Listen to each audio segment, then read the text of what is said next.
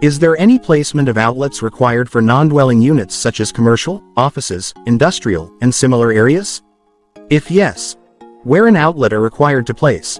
Our topic is about non-dwelling units, receptacle outlets, where required. Hello, fellow electrical practitioners, electricians, and future engineers. This video will discuss the required outlets for non-dwelling units covered under Section 2.10.3 of the 2017 Philippine Electrical Code. Section 2.10.3 covers the general rules of installation of outlets for both dwelling and non-dwelling units. Further, the code specifies which type of installation of outlet will be acceptable. We are all familiar with typical outlet installation. However, in paragraphs A and B, the code permitted a permanent cord pendant outlet and cord connection with attachment plug to be used in areas where outlets are required. Here are the areas of non-dwelling units where outlets are required. For guest rooms, guest suites, dormitories, and similar occupancies, an outlet shall be installed in accordance with the subsection 2.10.3.3 A and D. For the subsection 2.10.3.3a, specify that every room such as kitchen, bedroom, living room, dining room and similar areas, an outlet shall be installed at no point on a wall is over 1,800 mm from an outlet. While subsection 2.10.3.3 D is for the bathroom, where required outlet must be installed within 900 mm from top of the basin, or 300 mm below the top of the basin or basin counter. Provide necessary power supply for the electrical cooking equipment in compliance with Section 2.10.3.3. This layout is the minimum required number of outlets in compliance with Section 2.10.3.3 A and D. Compared with dwelling units, guest rooms of hotels and motels and dormitories allows required outlets to be placed in permanent furniture in readily accessible locations. Guest rooms are commonly used as remote offices of guests. Laptop and other plug-in devices can be significant. Our electrical code requires that 2 receptacle outlets be available without requiring the movement of furniture to access those receptacles, and without using of extension cord. If an outlet is located under the bed, to reduce the risk of bedding material fires, receptacle outlet located behind bed must include guards if attachment plugs could contact the bed. For show windows, in Section 2.10.3.13, at least one receptacle outlet to be installed with 450 mm from the top show window, and there must be no point along the top of the show window that is farther than 3,700 mm from receptacle outlet. Section 210.3.14 states that at least one accessible outlet is required in servicing heating, air conditioning, and refrigeration equipment.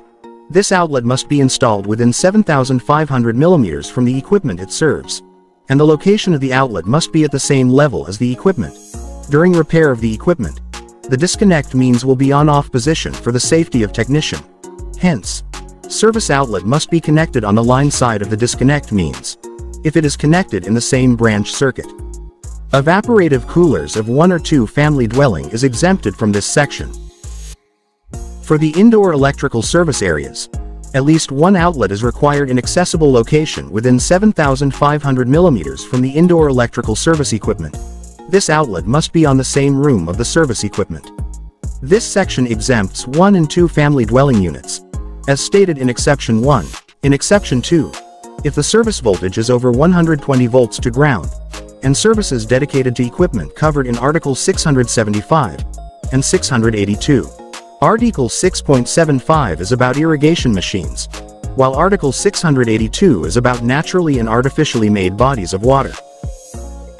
Section 2.10.3.22a states that a meeting room with less than 93 square meter will require a minimum number of outlets. For a meeting room with a movable partition, the size shall be determined by the partition in the position that results to the smallest room size. For the placement of required outlets, it shall comply with Section 2.10.3.22b.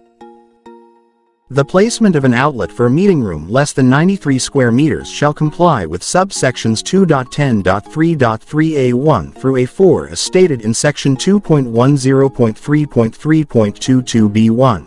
This means that outlets must be installed at no point on a wall is not more than 1,800 mm from an outlet.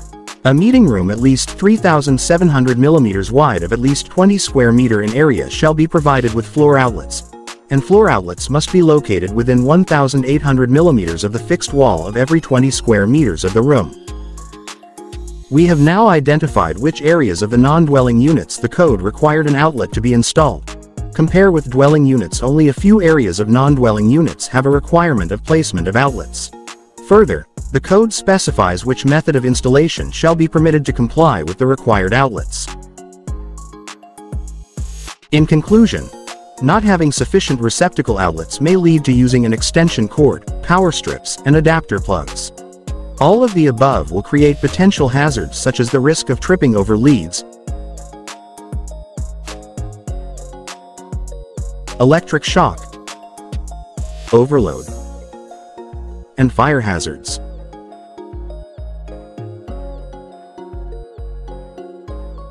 Outlet spacing affects the safety, convenience, and efficiency of our electrical system.